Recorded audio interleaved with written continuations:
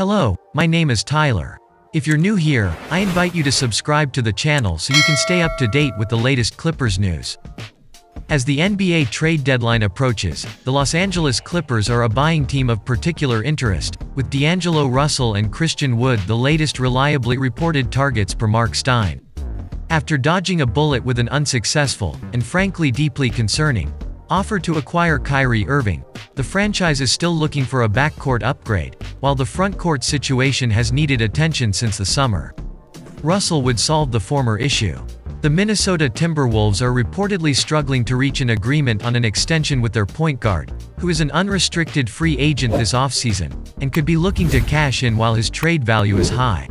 The problem for the Clippers is how high that price will be, with the 26-year-old having the most efficient season of his career, as well as the amount of other suitors that have more attractive assets to a team that committed wholeheartedly to buying when trading for Rudy Gobert. Before continuing, give this video a like, so you can find out about the latest Clippers news. Wood, on the other hand, could well be a more realistic option, and his salary is over half what Russell is earning in his contract year. The Mavs forward is also an unrestricted free agent in the summer, though he's reported to have been offered an extension already, but this is a possible rental that would be much less costly in the long term for the Clippers. For a start, his salary is an exact match with both Marcus Morris Sr. and Robert Covington, who you feel aren't safe from being thrown into a trade. I mean, who is besides the stars?